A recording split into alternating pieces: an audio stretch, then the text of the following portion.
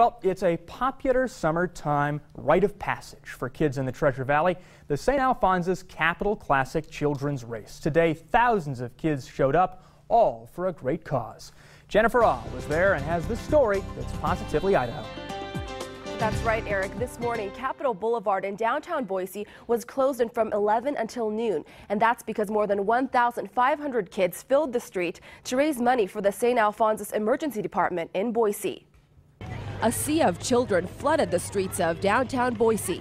Kids ages 6 to 14 huffed and puffed their way from the historic Boise Depot all the way to the Idaho State Capitol. Hi. Hi. For some racers, it's their first time running the 1-mile course, but for most, it's an annual tradition. I've been running since like kindergarten.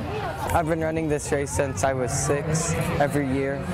After the race, everyone received a gold medal for their efforts, enjoyed healthy snacks and fun activities at the finish fair on Capitol Park. It helps, kids get fit, and it's really fun because you have a giant group of kids wanting to do it.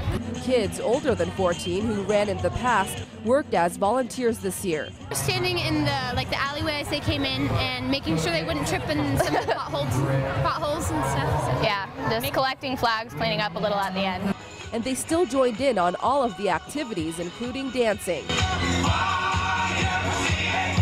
The school with the most participation in the race gets a cash prize for its PE program. On Tuesday, our principal said we were only 5 students ahead of Maple Grove, and that's why I wanted to be in the Capital Classic.